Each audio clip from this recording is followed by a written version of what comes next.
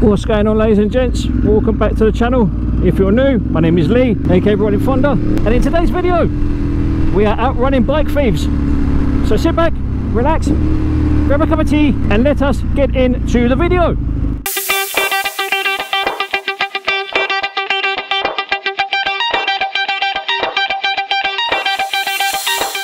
So ladies and gentlemen, how are we all doing? I hope you're doing well, and I hope you are enjoying my 30-day challenge. In today's video we are talking about the unenviable task of trying to outrun motorcycle thieves. I bring this topic up because it's quite a touchy subject for me, as I've had 3 motorcycles stolen in 15 years, and just recently the scummy bike thieves are at it again. And when I say they're at it again, as most recently as today, they witnessed some poor 14-year-old lad get mugged at knife point on 2 kids or 2 people on a motorcycle. So as you can imagine, I have currently got my eyes on springs and I'm looking every which way to make sure there's no bike thieves coming my way. And that was very nice of that guy to let me through. He must be a biker as well. So as you can imagine, this is going to be a rather vigorous ride home, because I for one do not want to get mugged. Not now, not ever, whether it be on 2 wheels or 4 or even on 2 feet. I do not want to be a statistic that ends up being another one of those poor fuckers that has their bike stolen for whatever reason. I am not going to be one of those people. And yes, it is a very real problem, especially in the UK when it comes to motorcycle theft. And it's disgusting, it really is. You get people who spend their hard-earned money getting the motorcycle of their dreams, or a bike that they've wanted for a long time. They finally get to a situation financially where they can afford it, and lo and behold, some horrible little fucker decides to come along and either rob them of it while they're sitting at traffic lights or at home or whatever, or it gets robbed from when they're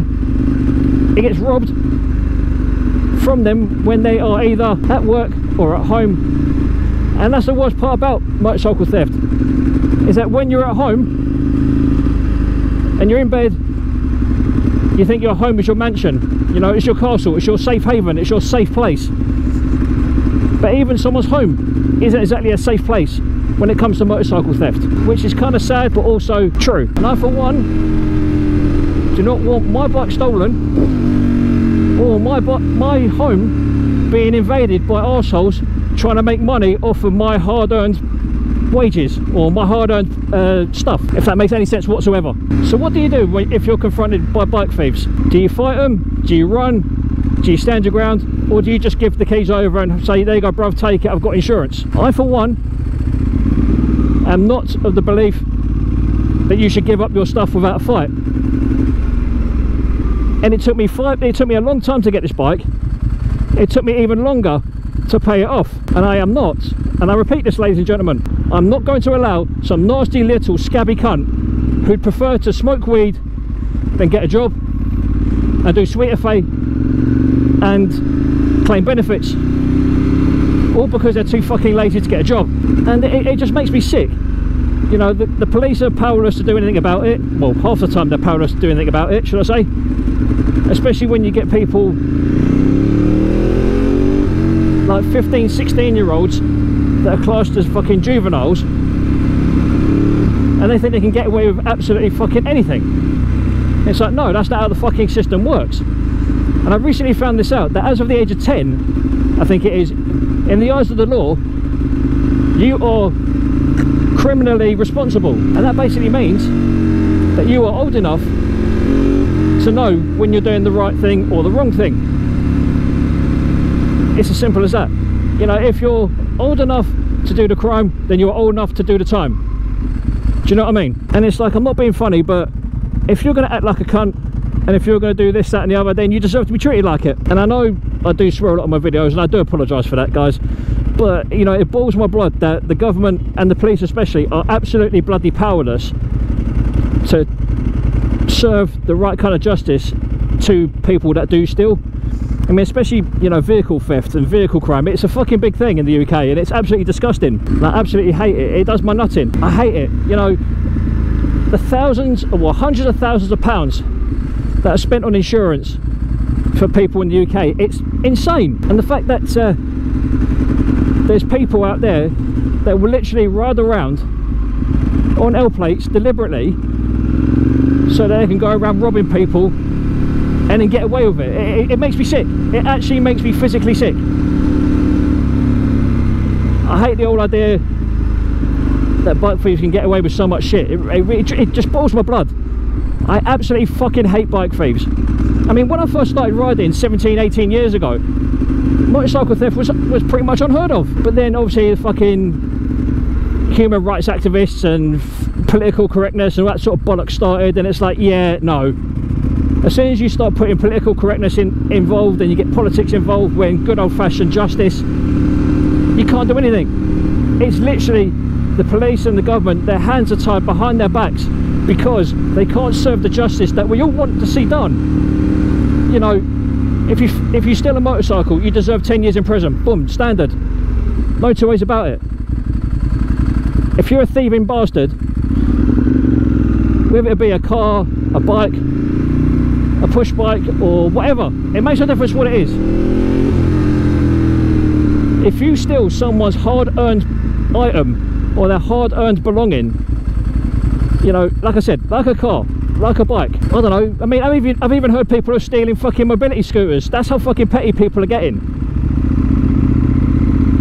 And if you're going to steal a mobility scooter, you're an absolute scummy cunt. You really are. And I don't care what anyone says. If you do that kind of thing, you definitely deserve to go to hell. You know, there's a very, very special place in hell for people like you that steal things like mobility scooters and stuff like that. You know, just absolute scumbags.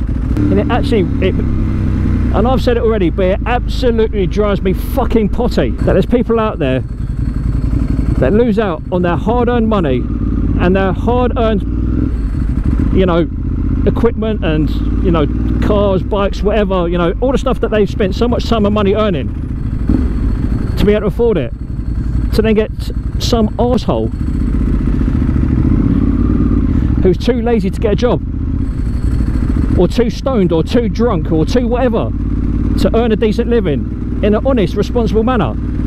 And they think they can go around in the middle of the night stealing cars and bikes and, you know, exhausts of cars and catalytic converters out of cars and stuff like that.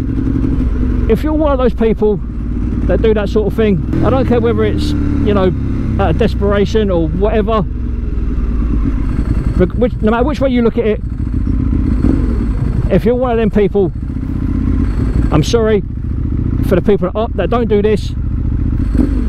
I'm sorry, but the people that do, you are all cunts. 100% 42 carat wankers. You're all scummy bastards. You all deserve to get what's coming to you. It may not be straight away, it may not be in the next couple of weeks, couple of months, or a couple of years, but sooner or later you will get what's fucking coming to you. Karma has a funny way of finding the people that deserve it the most. Trust me on that, I fucking know. And when that time comes, you have absolutely no one to blame but yourselves. And I hope it hurts. I hope whatever kind of karma comes your way, it fucking hurts you.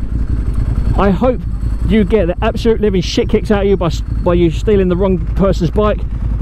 I hope you never come across me, because believe me when I say this, I've got something special for you guys if you decide to try and steal my bike. Trust me on that. 100% trust me. But that aside, you know, when it comes to actually dealing with them, like the actual thieves themselves, what can you do? There's a couple of things you can do, in my honest opinion. You can either stand your ground and fight them, depending on how many there are, of course, or you can run, which is what I would prefer to do, given the chance, or you surrender whatever it is that you're on or driving or whatever you've got on your person to the bike thieves. And I don't know about you guys, but I was always raised to defend yourself. If someone comes at you first, you have all the rights in the world to protect yourself. And if someone has the cheek to try and attack you, whether it be with a weapon, without a weapon, one or two of them, whatever. Obviously if it's more than two, then I'd suggest probably running. If it's just one-on-one, then do you know what, fuck it, just stand your ground and fight them. If you've got an equaliser just as much as they have, I'm not going to say what because I don't want my video to be banned, but you know what I'm talking about. If you have one of these particular items on your person, then yeah, fucking use it. I'm telling you, doesn't matter what it is. It could be something big, something small, something wooden, something metal. It doesn't matter what it is. And I'm not a violent person. I just want to make that absolutely abundantly clear. I'm not a violent person, but if someone threatens my personal space or threatens my property or threatens my way of life or whatever, then you best believe I am all over you like a fucking rash. I don't care what anyone says. If someone invades my personal space and my privacy and my way of life and whatever else, then if I can, I'm fucking you up, straight up.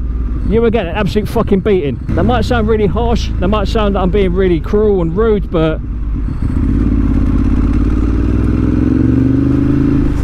straight up, if you fuck with me on the wrong day, you're going to see a side of me that no one ever sees. And like I said before, I'm not a violent person, but given the chance or given the reason, I will, and I mean this wholeheartedly, I will defend myself. You know, I know I sound like a mild-mannered middle-aged man who doesn't say boo to a goose and doesn't go looking for trouble, which is true, I don't. I've never been one of those people to go and look for trouble. I'm just usually unfortunate enough to have trouble find me, believe it or not. Oh, excuse me. And I'm sorry, ladies and gents, for the absolute tirade of emotion and verbal diarrhea that I'm spewing about bike thieves. It's one of those things where it's a very touchy subject for me. Like I've said before,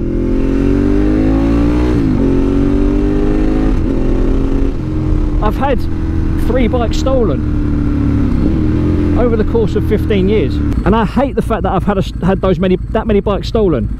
It absolutely drives me fucking potty. I hate it. But you know what?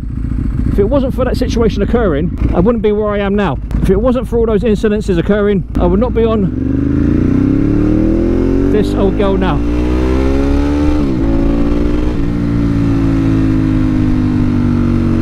Without a shadow of a doubt, this thing underneath me is, without question, so far, the most powerful bike I've ever owned. The newest bike I've ever owned as well, believe it or not. Actually, no, I lie. It's not the newest bike I've ever owned. The newest bike I've ever owned was a 2012 848 Evo. If it wasn't for all those bikes I got stolen all those years ago, I would not be in the position that I'm in now. Admittedly, I hate the fact that I've had to have, well, I didn't have to have it, but I hate the fact that I've been the unfortunate victim of motorcycle theft 3 times to get to where I am now.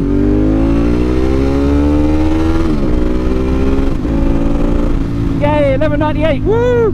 Oh, I love how progressive these brakes are now. I absolutely love it. It also seems that changing the fuel pump filter has given the bike a bit more punch as well. Again, like I said in the previous video, I don't know whether that's the placebo effect, you know, culminating in obviously the new battery, the new TPS and the new fuel filter all at once has combined to make my situation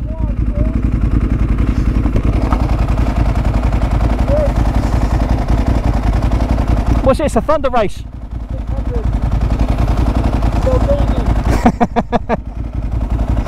You don't see many of them around. Cheers.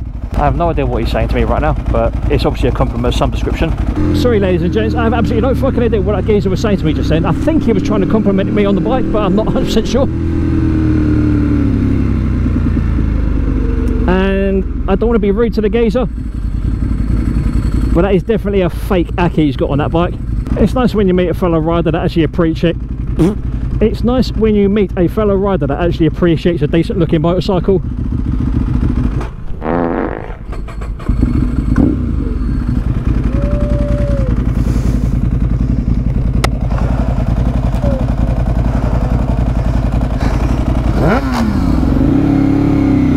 ladies and gents, I do apologise for the whole massive rant that I've just had about bike thieves and how to deal with them and what I think of the situation. I mean, there are a lot of bikers out there that probably feel the same way as I do, but don't really want to voice their opinion. Whereas I feel, with the amount of time that I've spent on the road, I'm well, not perfectly placed, but I'm well placed, shall we say. Ambulance! Ah! I think I'm well enough placed to be able to give you, you know, an actual honest opinion. And now I'm being joined by an S1000RR.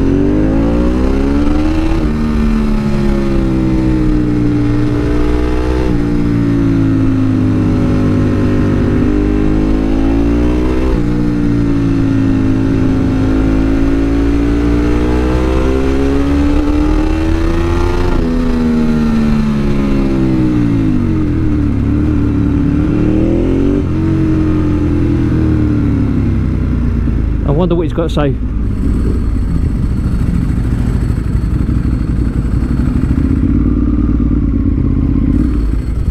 Oh, come on, rude boy, what are you doing?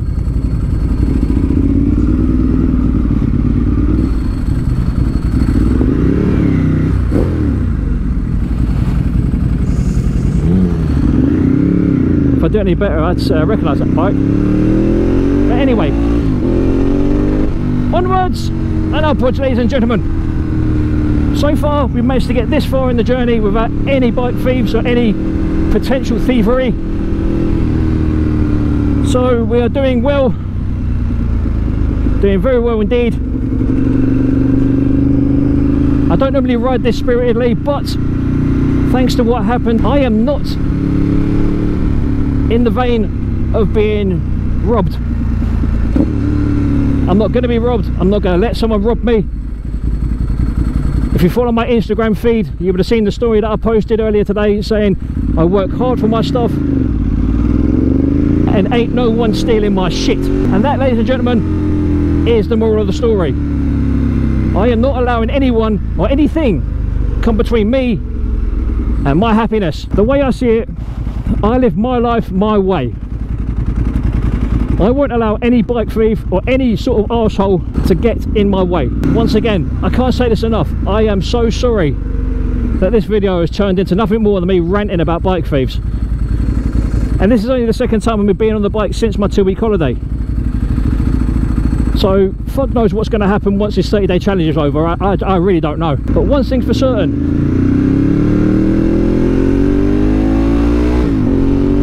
the content will be coming thick and fast. I know we've done the 30-day challenge, but what I'm going to try and do is I'm going to try and scale back my videos to twice a week, possibly.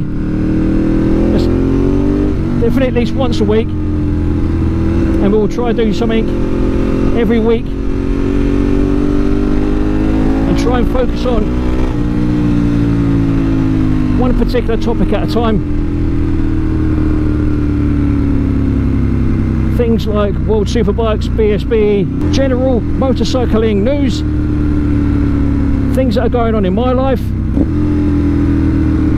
and just, you know, just bring you guys along for some hopefully really entertaining footage. Because again, at the end of the day, that's what this channel's all about. I hate doing these videos where I'm ranting and raving and stuff like that, but sometimes they're needed. Do you know what I mean? Sometimes a good old rant helps, you know, purge the soul, shall we say. It sometimes helps cleanse your mind, and for me, it just allows me to, oh fuck me, I wasn't ready for that. It just allows me to have a heart attack by an ambulance. But it's just one of those, these videos are one of those things that sometimes need to happen. I don't like it when they do, but they need to be, every so often they need to be done. And that's pretty much where I'm at with it. So I'm not going to bore you guys any further by moaning and groaning about bike thieves and what to do and whatever else. We're all adults here. We all know how to look after ourselves and what we need to do at the worst case scenario, which hopefully will never happen. But anyway, for now, thank you for sticking around. Thank you for watching the video. Thank you for listening to me waffle on. I do appreciate all the love and support that I get from you guys. But for now, you guys have been awesome. I have been Lee, aka Rollin Thunder, saying look after yourselves, look after each other, stay safe on the road, and as always, ladies and gentlemen, boys and girls, adios.